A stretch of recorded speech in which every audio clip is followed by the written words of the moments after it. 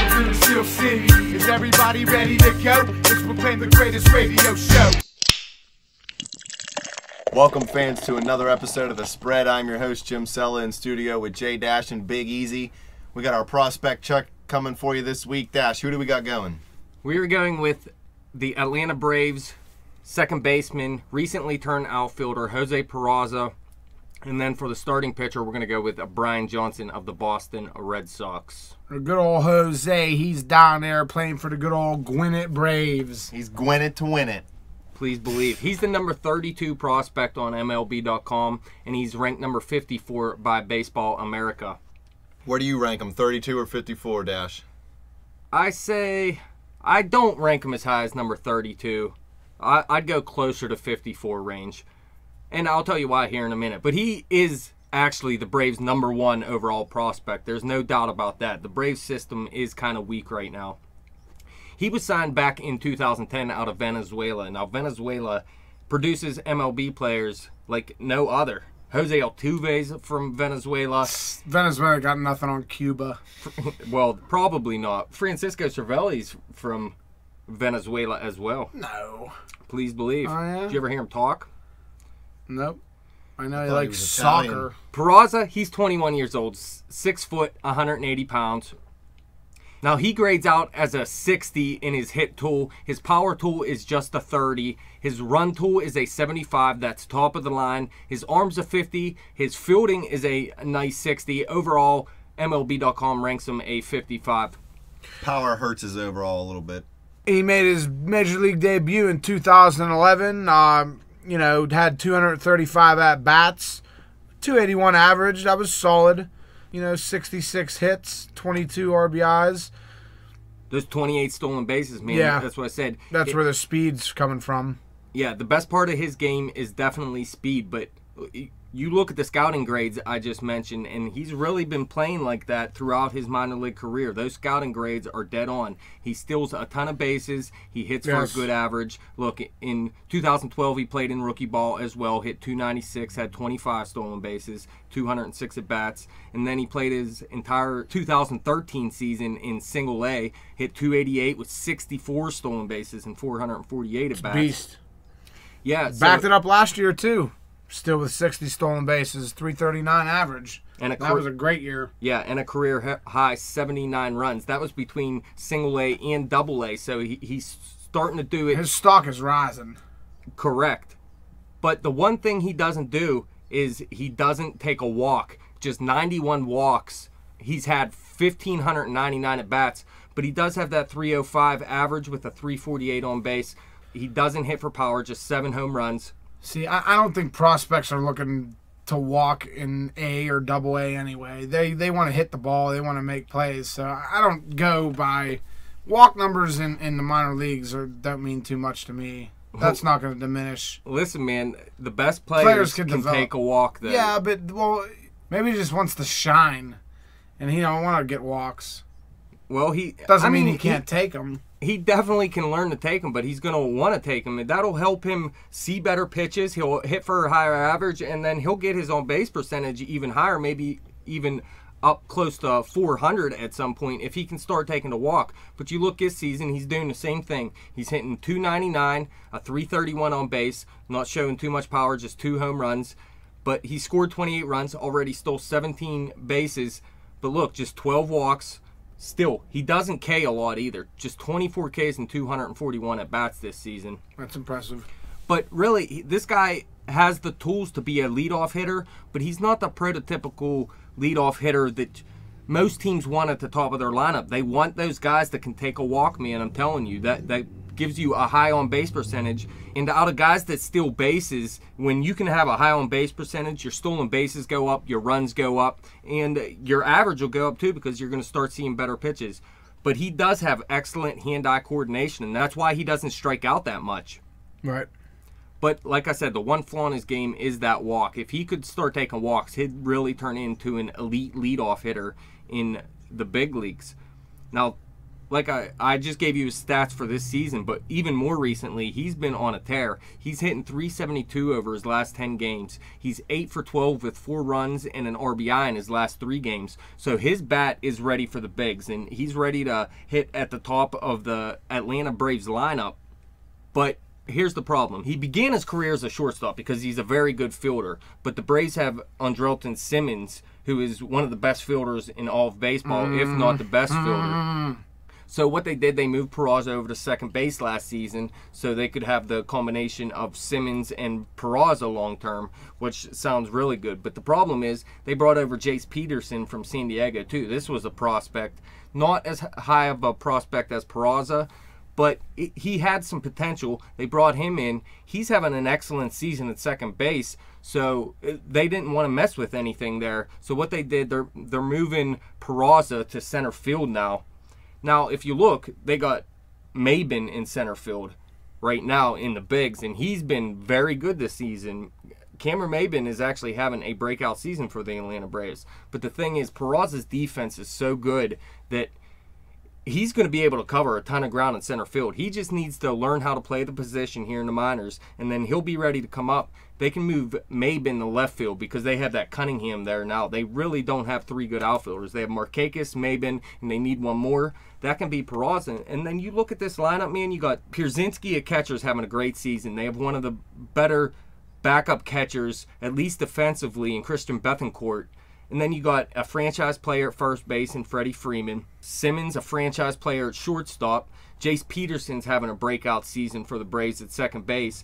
They made that deal with the Dodgers to bring over Juan Uribe, and he's hitting very well with the Braves so far. He's a Gold Glove third baseman, so they made the move there that they needed to make. And then I just mentioned the outfield. I mean, this team, there's nothing spectacular about it outside of Freeman maybe, but they're all good baseball players. And really, if you look last season, they got rid of who? Justin Upton they got rid of.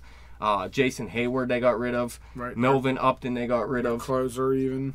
Yeah, they got rid of their closer. But if you look, all those guys they got rid of, they struck out a ton. Now, if you look at this lineup they got today, these guys don't strike out that much. And it's really helped them stay in this race along with Shelby Miller pitching like an ace. But they're sitting at 34 and 35 this season.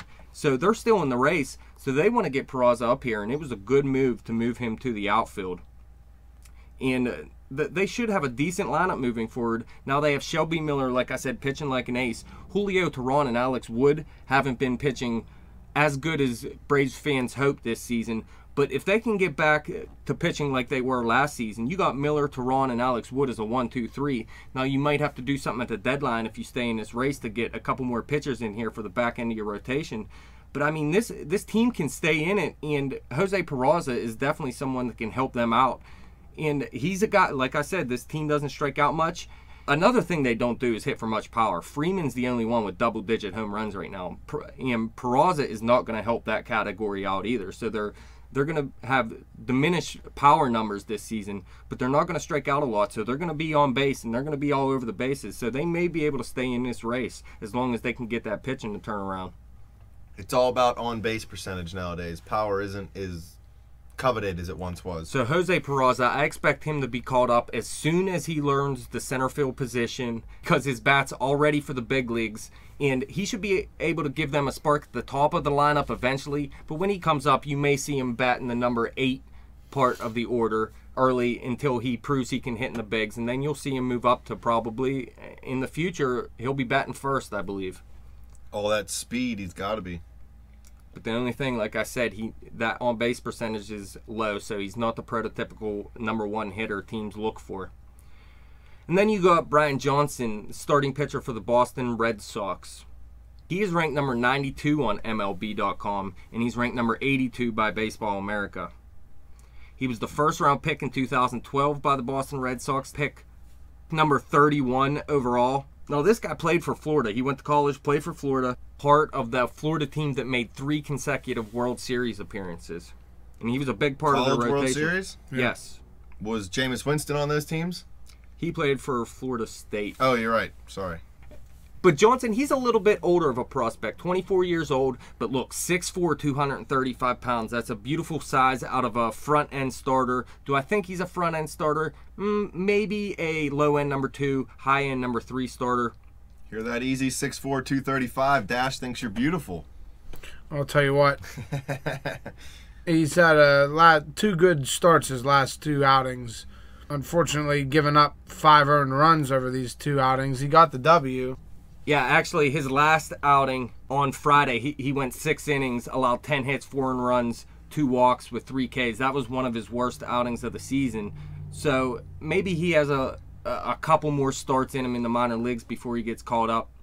But this guy has dominating stuff, and he showed it throughout the minor leagues. His fastball is graded out at a 55. His curveball a 60, his cutter a 50, his changeup a 55, and his control is a 55. Although I think all these grades are a little bit low for him. I think he plays a little bit better than that. His fastball can hit 94 mile an hour, and it has sink to it. It tails off a little bit. His changeup has sinking action to it, and he has an effective cutter too. So he has 4 pitches he can use. And as you can tell, since he gets all this sink on his pitches, he's more of a ground ball pitcher. Although this season, he did let up 6 home runs already through 74 innings. But this is really the first time he showed that in the minor leagues. And I think it's more of a rarity, and you'll see that home run number come down. Right, had a great 2014 in Double-A. Yeah, well, between Single A, Advanced, and Double A in 2014, his ERA was a spectacular 2.13 through 143.2 innings pitched. He's hard to hit, just 101 hits in that span, and he had 132 Ks compared to 39 walks, so his control isn't a problem. In fact, in his career, he's allowed 97 walks in 308.1 innings, and that's a very nice number, especially out of a guy that you know is not going to be a number 1 starter in your rotation. Yeah, that's like, what, 1 walk every 3 innings, roughly? Yeah, a little less than that, and that's really what you want to see out of a starter. And the 289 Ks, he's keeping his K rate up there almost 1 per inning. Elite K rate. And look, a career 2.36 ERA, so he's pitched well all throughout the minors. Now, his pro debut only lasted a couple innings because a line drive broke bones in his face. See, here we go. Baseball players taking games off because they got broken face bones. Yeah. So his pro debut in 2012, A short, only lasted 5.2 innings, like I was saying. But in 2013, he advanced through 3 levels. He started in rookie ball and ended up in A advanced and pitched to a 2.54 ERA, had 84 Ks in 85 innings. 35 walks was a little high, but he's worked on his control since then. And like you said, in 2014, he dominated. And this year, he was pitching very well before his last outing. In fact, he has 6 or more innings pitched in 7 of his last 8 starts, 1 earned run or less in 5 of his last 8 starts, 2 walks or less in 11 of his 13 starts this season. And on May 29th against Louisville, he went 6 innings of perfect baseball. No hits, no earned runs, no walks, had 9 Ks, and that was just in 74 pitches. If he would have went the entire 100 pitches, 110 pitches, you might have seen him go 8 innings, maybe even a full game. I'm not saying he went perfect throughout that entire game, though. But you could tell he's pitching well, and he's just about ready for the bigs. He did have a little hiccup in his last start, and like I also mentioned, he let up 6 home runs already this season, but just 10 in his other 234.1 innings in the minors. So that's nothing I'd worry about. And really, if you look at the Boston rotation, they're not very good. They already called up Eduardo Rodriguez, who we did a prospect check segment on earlier this season. If you want to go check that out, you can. But really, he's their best pitcher, and the only other guy they have that's pitching semi-decent right now is Clay Buchholz, and he's actually more of a number 4 starter these days. Do you think it's easier for a young pitcher or a young position player to come up? It's probably easier for a hitter. If he's an advanced hitter, some guys get rushed through, and it's a little bit harder for him. But if they're ready for the bigs, if it's a pitcher that's ready for the bigs and a pitcher hitter that's ready for the bigs, usually you see the hitter start off a little bit hotter, while the pitcher, it might take him 5-6 starts, and then you start to see a little bit of a turnaround from him. But really, he can't, even if he does get caught up and has a little bit of struggles, he can't do no worse than Wade Miley, Joe Kelly, or Porcello. Miley has the best ERA out of those three, and it's at 4.88. So, I mean, you got to get this guy up there. They also have Henry Owens in the minor leagues, who's a top prospect. Actually, he's higher than Eduardo Rodriguez was and that Brian Johnson is. However, I always was committed to Eduardo Rodriguez as being the best of the three. And really, I think Brian Johnson might be the second best of the three. I'm not sold on Henry Owens. They're all big lefties. That's a little strange. They're gonna have their best three pitchers in their rotation are all going to be lefties. Dominant. But this guy, like Pedro's I said, is not going to be playing against shut the Red down Sox. fielder, shut down all those left-handed batters. and look, a lot of scouts believe this guy is destined to be a number 3 pitcher. To me, I think he's a number 2 pitcher, and really I would say number 1, but he doesn't have one dominating pitch. He has multiple pitches that work very well. But look, like I said, he has a 2.36 ERA, career in the minors. And look, opponents haven't hit better than 197 off of him in any season from 2012 to 2014. Now this season it's a little bit higher, but he is in AAA now. But he's still pitching well enough where he deserves to have a shot in this rotation right now. Especially how Boston's pitching has looked so far this season. Now, Boston's offense hasn't worked out very well this season either.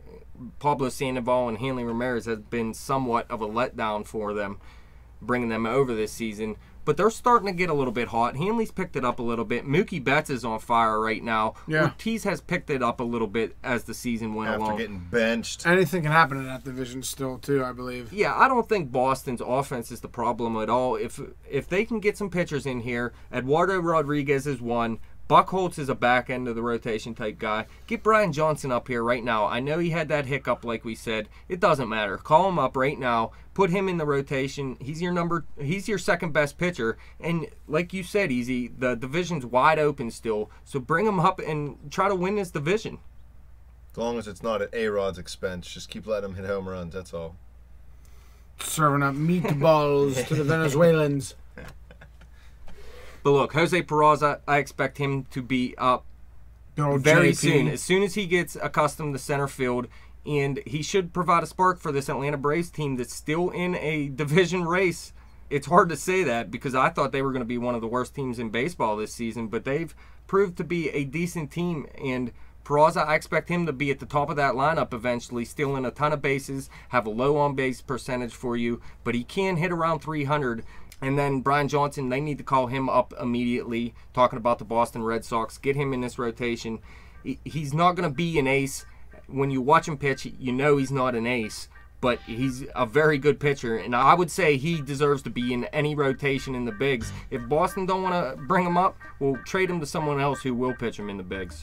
Thanks, Dash, for coming in. Thanks, Easy, for stopping by. Thank you, fans, for listening. Fans, you can follow us on Twitter at bet_the_spread. You can follow me on Twitter at betjimthewin. Check out the new website at thespreadnews.simplesite.com. Like us on Facebook and subscribe to our YouTube channel.